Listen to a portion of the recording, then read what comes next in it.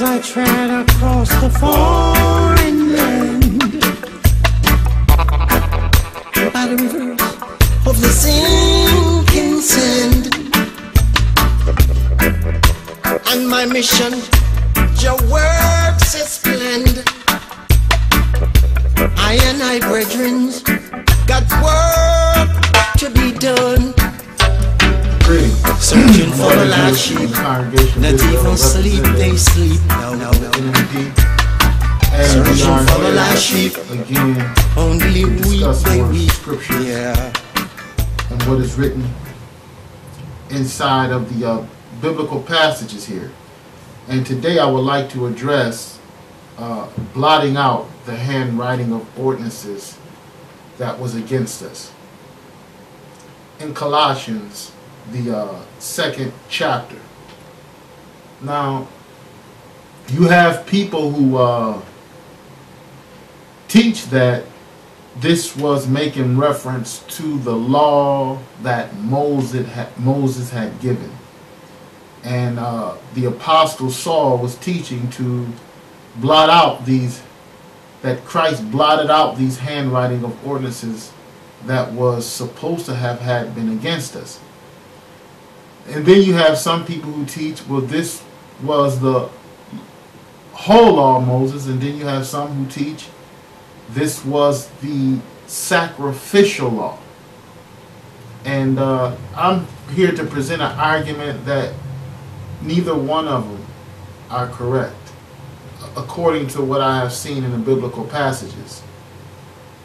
Here, the apostle Saul never separated any law to say sacrificial law or the moral law, as some Israelites put it, to try to reconcile this passage to say that you still ought to keep Moses' law.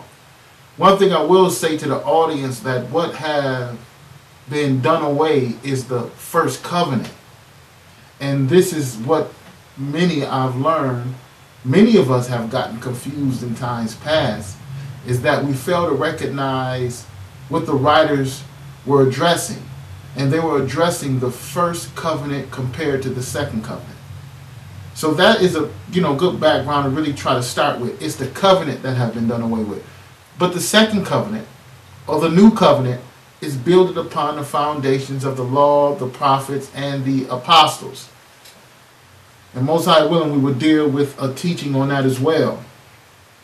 But as I was saying, that the sacrificial law isn't what is being made reference to here, nor is it the law of Moses that's actually being made reference to here. And what we have to do is go and see what the writer is talking about. Now here in Colossians, the second chapter, for us to begin to understand what was blotted out, let's go and see let's see how much information we can gather from the apostle Saul himself. And then maybe we can understand, which would also help, the historical background in his day in this particular place of Colossia. But we will address that possibly later. But now it says here in Colossians chapter 2, starting at verse 1, he said, For I would that ye knew what great conflict I have for you, and for them at Laodicea, and for as many as have not seen my face in the flesh, that their hearts might be comforted, being knit together in love, and unto all riches of the full assurance of understanding, to the acknowledgement of the mystery of God, and of the Father, and of Christ. Because the foundation is something that Paul wanted to address, the foundation of these messianic communities being knit together, and the affection to do right is what he's bringing to the table. And he's bringing to the table the mysteries that he wants them to know of the Father and of Christ. Verse 3 reads, In whom are hid all the treasures of wisdom and knowledge. And this I say, lest any man should beguile you with enticing words. Be very careful of this. Being beguiled with enticing words. It happens. And we want to be aware. Verse 5, For though I be absent in the flesh, Yet am I with you in the spirit, joying and beholding your order, and the steadfastness of your faith, which is in Christ. As ye have therefore received Christ, or as ye have therefore received Christ Jesus the Lord, so walk ye in him. So the admonishment is to walk after the manner of the Christ, being rooted and built up in him, and established in the faith, as ye have been taught, abounding therein with thanksgiving. So he's encouraging them to be established and be rooted in the faith, walking after the steps of the Messiah. Now this is very important in understanding the passage. He's telling them to be grounded and knit in love. This is the foundation for them to be rooted, and to be established in the faith of Christ, to walk in Christ. Now this is one of the primary things to recognize in this passage to understand the argument that the apostle Saul is about to present before the people in Colossians. He reads in verse 8, he says, beware lest any man spoil you through philosophy and vain deceit, after the traditions of men, after the rudiments of the world, and not after Christ. For in him dwelleth all the fullness of the Godhead bodily. And even when we look at verse 8, he said, be careful that no man cause you to go astray, through vain deceit, after the traditions of men. So far, there's nothing being called in question about a sacrificial law or even the law of Moses. He isn't even mentioning it so far in this passage. Verse 9, for in him dwelleth all the fullness of the Godhead bodily, and ye are complete in him, which is the head of all principality and power. So what is he describing? The fullness of Christ, the people being knit together in love, which is the foundations that Christ spoke about in St. John chapter 14 and 15. So he can dwell in them and they can dwell in him. So he's talking about the fullness of Christ, being rooted and established in Christ, which is because he is the head of all principality and power. Notice, in him also are ye circumcised with the circumcision made without hands, and putting off the body of sins of the flesh by the circumcision of Christ. So now he's declaring those of us who are rooted and established in the faith of Christ, rooted in the love or the affection to do right at all times. Okay? If we are rooted in him, this is the manifestation is our hearts being circumcised with a circumcision that is made without hands. This is his argument. Notice what he's building up to. The person who had repented, he's coming into the church. He's growing in love. Now, at the same time, he's being rooted and established in Christ, which is the head of all things. And now this head, or this Christ, this anointing Christ, is circumcising the heart with a circumcision that is made without hands. Now, where does this lead a believer?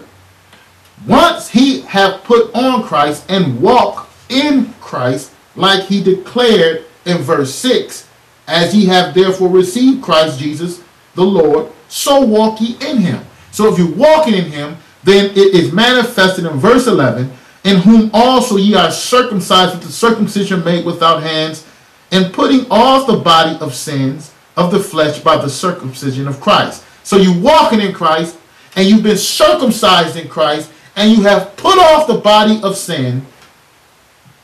Notice what the argument that the apostle is going to continue to bring. Just pay attention. Buried with him in baptism, a continuation of the circumcision of the heart. A continuation of putting on Christ, the apostle Saul is adding.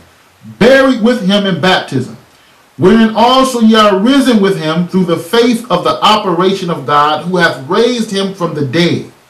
And you, being dead in your sins, and the uncircumcision of your flesh, hath he quickened together with him, having forgiven you all trespasses. So he sort of worked backwards.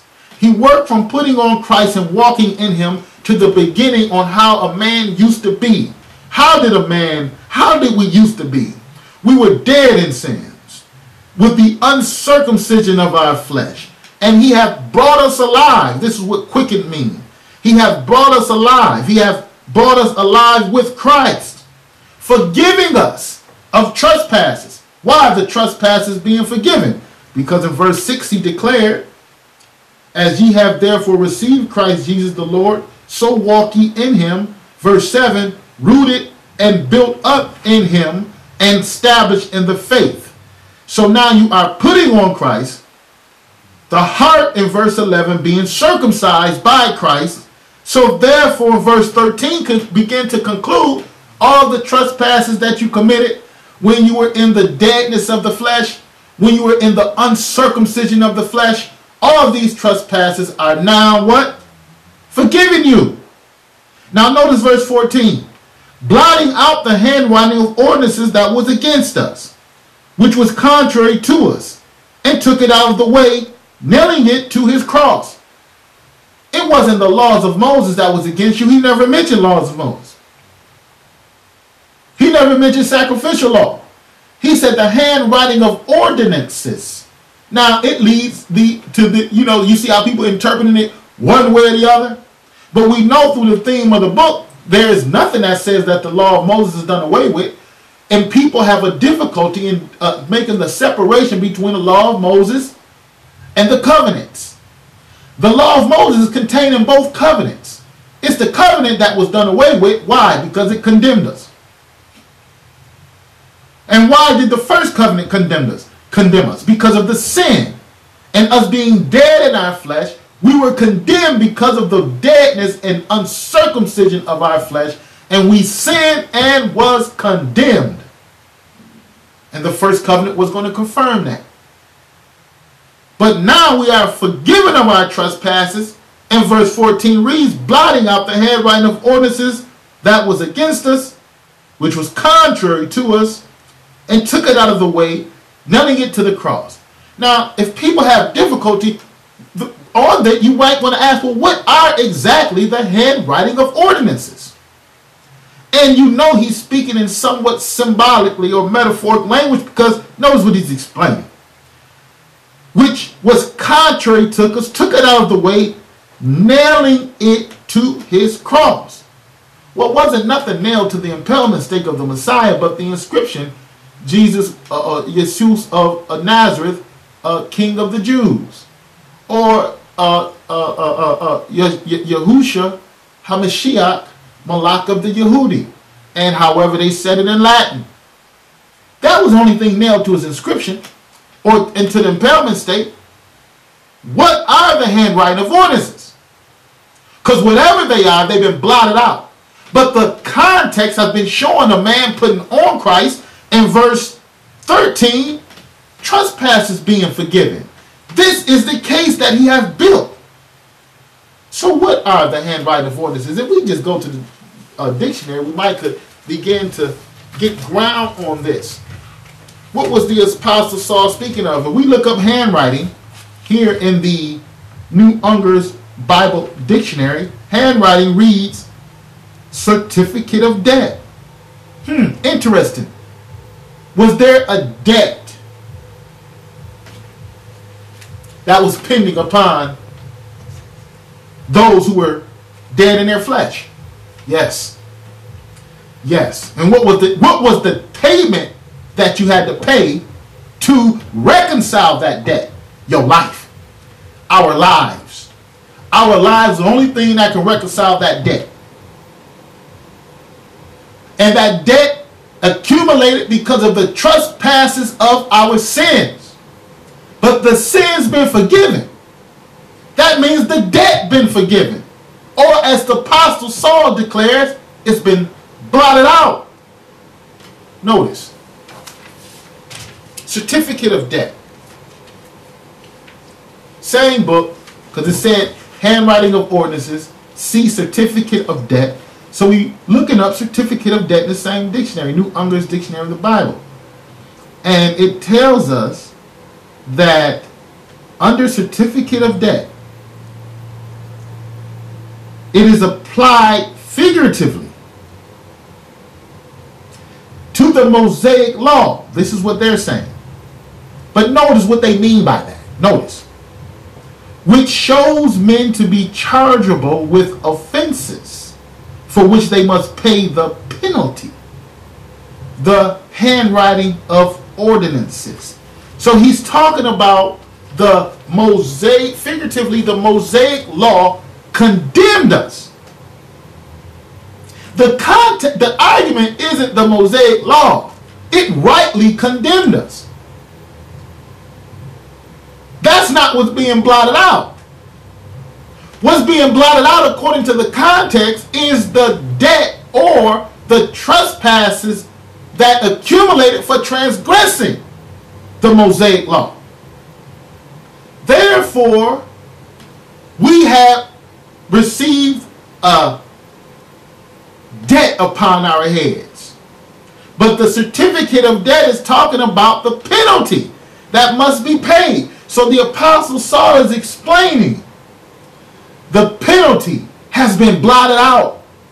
The certificate of debt that you had accumulated have been blotted out. It's been nailed to Christ's cross. Why? Because upon the impalement stake, this is the instrument which was used to get rid of and blot out or cancel out the debt accumulated by those who lived in their flesh. Now, since they have put on Christ, the debt have been paid, the forgiveness of sins. That's why he can continue to conclude in the second, because I know some people be waiting on this part.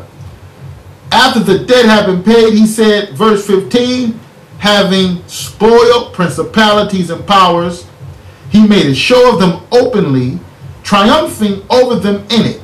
Notice, let no man therefore judge you in meat or in drink or in respect of an holy day or of the new moon or of the Sabbath days, which are a shadow of things to come, but the body is of Christ. This passage as well, and this is where people get to understand, well, he's blotted out the Mosaic law. That is actually not at all what he did or what he's saying. What had been blotted out was the condemnation. What had been blotted out was the certificate of debt, the penalty that we owed. It's been blotted out because we put on Christ. Since it's been blotted out and we've been cleared of debt, the apostle began to conclude to the church people that let no man therefore judge you. Now, that's when it would do you well to understand it historically. And let me explain it historically, if you will, briefly. First of all, in Colossians, when you look it up, historically speaking, you will find in some commentaries on it, but they will give you the historical background of the procedures, of the legal procedures of the people in Colossians. When they owed a debt, the debt will be nailed to the doors of those who owed the debt. When the debt was paid, they would take a certificate of the receipt of payment and nail it to the door to show that the debt had been paid. So symbolically or figuratively, the apostle Saul is using the Messiah since he paid the debt. It wasn't nailed to his door, but it was nailed to his impalement because that's where he paid the debt. Just like the man who would have paid your debt, where they dwelled, they would show that the debt had been paid, wherever the debt was owed. Now, understanding this may help us because the people in Colossians understood it because he used the language what was going on in Colossians. Don't mess around and get confused because you're looking at the Bible through American or Western eyes. You have to go to the context and then understand historically the context and make more sense to you. Oh, Oh, the people of Colossians, when they received the letter, they realized that's right. So he paid the debt. They understood the figurative language. Because here in our city, or in our town, when we owed the debt, whoever paid the debt, they nailed it to the door. So they understood the figurative language. What else was going on in Colossians that he had to begin to explain to them? Let no man therefore judge you in meat or in drink or respect of a holy day. Well, what was going on here, which we're not doing this teaching on, I'll just briefly talk about it. We're going to go and confirm further about this certificate of debt being paid to show you where Saul got this language. But here, just to add to it, what was going on, brothers and sisters, is that you had the people who rejected the Messiah, but believed in the law.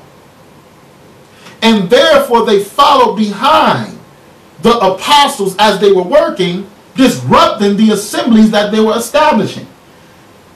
Perfect example is when the scribes and the Pharisees tried to condemn the Messiah on several occasions pertaining to the Sabbath day.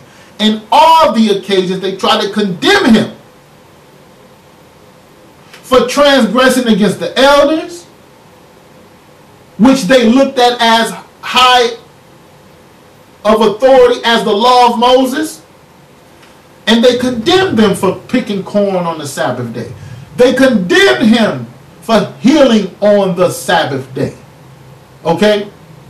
They condemned them for eating bread with unwashed hands because the elders say you got to wash. They condemned them on many occasions. And the apostle Saul was explaining, let no man therefore judge you. You walk in Christ, you've been cleared of guilt. Let no man judge you in the respect of the holy day. Let no man judge you in the keeping of the Sabbath day. Because they were being judged and condemned by those who rejected Messiah. You find this all through the Gospels. But what was the thing that brought the law and the holy days as relevance to them at that time? Notice the language in verse 17. He reads, which are a shadow of things to come, but the body is of Christ. What are a shadow of things to come? The holy days, the new moons. They are a shadow of things to come. You notice that the apostle Saul didn't say which were. You notice that? Key. Word signifies they used to exist. Word signifies that's what we used to do, but it pointed to something else. That's why he didn't say which were a shadow of things to come. He said which are. Presently, they were being observed by the church, and they were observing them. And he was explaining they are a shadow of things to come, not which were. But we have other teachings on it. Now, what we're going to deal with here is, he said, blotting out the handwriting of ordinances, the New Unger's Bible Dictionary declares unto us, it was talking about the penalty that was owed with the transgressions of the Mosaic law. We understand this what it was because Paul described the condemnation that the people were under being dead in their sins, meaning you had a penalty to pay for breaking the Mosaic law. Now your penalty been paid. Let's look at it this way. Because before Saul said it, Peter said it. And before Peter said it, Isaiah said it. Now let's go further and put this together. Don't let the preacher tell you that it's the Mosaic law, because don't say nothing about no Mosaic law. And more than likely they're going to jump right to that verse. Don't even let your preacher tell you it's the sacrificial law, because you're going to look as bad as the one who said it's the Mosaic law. Say what Paul said it was. What did Saul declare it to be? Through his context, it was an accumulation of trespasses made because of the transgressions of the uncircumcised heart of the man. He committed sins, he was condemned, and Saul was declaring that it's blotted out. Now, if we go here to Acts, the 2nd chapter, we can read it again here in Acts chapter 3. Acts chapter 3, and I'll start reading at verse 19. If we pay careful attention to the same decree or understanding. Verse 19. The apostle Peter, or Simon, began to explain in verse 19, repent ye therefore and be converted. This is the same thing Saul was saying in Colossians. To put on Christ and to walk in him, Same thing he said in Colossians 1. He said, as ye have therefore received Christ the Lord, so walk ye in him. He's explaining the same thing. Repent. Repent. Walk in Christ. Stop doing like you used to do. So this is what the Apostle Peter is explaining. That your sins, back in Acts chapter 2:19, repent ye therefore and be converted, that your sins may be blotted out, when the times of refreshing shall come from the presence of the Lord. What's going to be blotted out? Your sins. What was Paul talking about that was nailed to his cross? The certificate of debt. How did the certificate of debt come into existence? Well, according to Saul, it came into existence because of the people who were dead in their sins, in verse 13 in Colossians chapter 2. Uncircumcised in their flesh, he declares. He, which is the Messiah, hath quickened together with him, having forgiven you all trespasses. If your trespasses been forgiven, that means your sins been blotted out. Just like Peter described. Blotting out our sins. The handwriting of ordinances, brothers and sisters, is the figurative description of a certificate of debt, which is a description of the sin and the penalties that we acquired because of transgressing the Moses law that he received from God. Now, Peter, I said, got it from Isaiah. Let's go, if you will, to the book of Isaiah, chapter 43. Isaiah, chapter 43. And let's see if we can find and confirm what Peter was talking about. Because it is very necessary for us to understand, because we look around us and we read the text. And the biblical text says there's going to be few people that say. And once you start to read and understand the text, you begin to understand why that is so true and very much possible. Now, Isaiah 43. Isaiah 43 tells us in verse 24, it reads, Thou hast bought me no sweet cane with money, neither hast thou filled me with the fat of thy sacrifices. But thou hast made me to serve with thy sins, thou hast wearied me with thine iniquities. I, even I, says Yahweh, am he that blotteth out thy transgressions for my own sake, and will not remember thy sins. This is what Yahweh declared. I'm going to blot out your transgressions. Peter said he hath blotted out our sins after we repent. Paul declared in Colossians, once you have put on Christ and been rooted in him, and the old works and the deadness and uncircumcision of the flesh, which in you sin, once all that been forgiven of you, it has been manifested that the penalty of debt, the certificate of debt, which is our sins, have been blotted out and nailed to his cross, because he paid for the penalty. And I told you before in Colossians, if you pay the debt in that place, they will nail the debt certificate to the door of those who paid the debt. Isaiah said, let's read it again in Isaiah 44. So we know we're not making a mistake here. Two witnesses to establish Paul's argument, Peter and Isaiah. Verse 22 in Isaiah chapter 44. I have blotted out as a thick cloud thy transgression, and as a cloud thy sins. Return unto me, for I have redeemed thee. And therefore we look to the Redeemer of the Mashiach. And when we walk like he walked, our sins will be remembered no more, or they're blotted out, or they're nailed to his cross.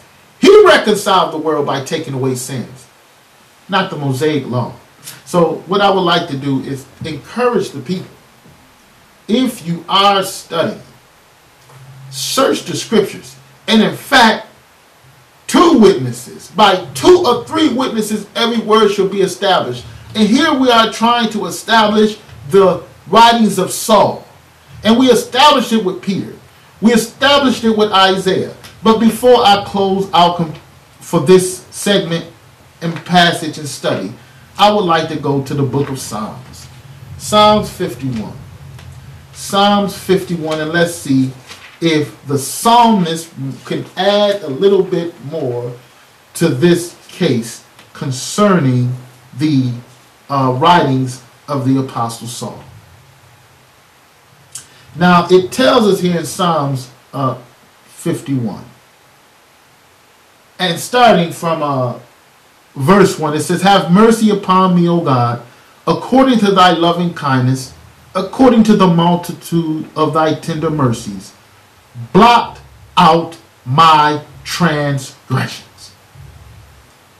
Wash me thoroughly from my iniquity, and cleanse me from my sins." This is what Paul and Peter argument was. This is what Isaiah argument is. Cleanse me, as Paul put ye on Christ and walk in him, and be rooted and established in him, and your transgressions shall be forgiven, blotting out the handwriting of ordinances that was against you. Figuratively speaking of what David and Isaiah and Peter talking about. Blot out my transgressions, blotting out my sins. Wash me thoroughly, he said, for I acknowledge my transgressions, and my sin is ever before me. So blot it out. And then further down in verse 9, he says, hide thy face from my sins and blot out my iniquities. Blot out my iniquities. Get them out of sight. Create in me a clean heart, like Saul declared. The circumcision of the heart made without hands. This is what David is arguing as well. The circumcision of the heart made without hands. He says, create in me a clean heart, O God, and renew a right spirit within me. Cast me not away from thy presence, and take not thy Holy Spirit from me. Now, as David declared, blot out my sins, blot out my iniquities, create a new heart in me. Don't take your Holy Spirit away. Isaiah declared, Yahweh shall blot out the transgressions, blot out our sins, so he could receive us. Peter said, blot out the sins, repent so he can blot your sins out for the time of restitution. And Paul was making the same argument that Peter and the prophets made. Paul did not deviate from the arguments of the apostles, and that's why Peter said Paul preached the same thing, and some things that Paul that say that the people twist, like the people twist the prophets. With that, we're going to end it on this discussion. What was blotted out was not the law of Moses. What was blotted out was neither the sacrificial law. What was blotted out was our certificate of debt, the penalty, the sins that we accumulated. That is what was blotted out and nailed to the cross of Christ. And just for the record, the sacrificial law was extinguished with the first covenant. So I'm not telling you to go kill no goats. What I am telling you to do is go and learn well the difference between the First Testament and the Second Testament. The Old Testament isn't the books from Genesis to Malachi, like most people are under the impression. The Old Testament is the Old or First Covenant. The New Testament isn't the books from Matthew to Revelation. That isn't the New Testament. The New Testament is the Second Covenant. I know what theologians have taught you, but I am trying to bring you to the awareness of what the writers and the passages of this book have taught us. This is the New Covenant. It's the New Testament. The Old Covenant is the Old Testament, not the laws of Moses. It is the covenant. And these laws of Moses have been established in the New Covenant. Read it in Hebrews chapter 8 and Jeremiah 31. But with that, again, now we are sure. Until the next time, study your scriptures, search for context, and may the Spirit and understanding of all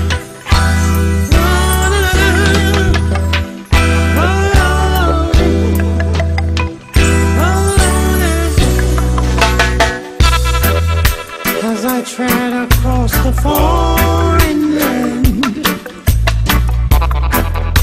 by the rivers of the sinking sand. And my mission, your works is planned. I and I, brethren, got work to be done.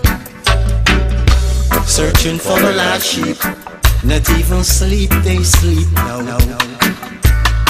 Searching for the lost sheep, only weep, they weep.